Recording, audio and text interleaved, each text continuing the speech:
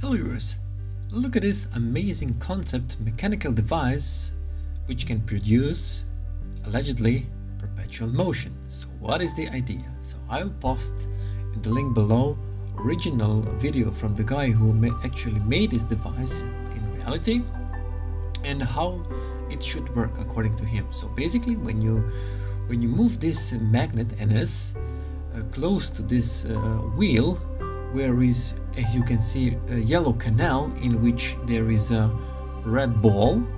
So when you move this magnet close and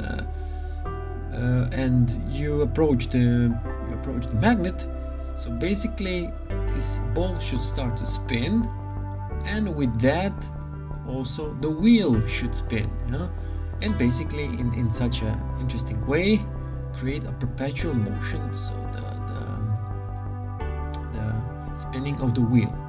I really doubt that this works, and you will see I'll post in the description link of the original video, and also I will post the 3D model that you can play with it in AutoCAD, maybe redesign it or whatever you wish.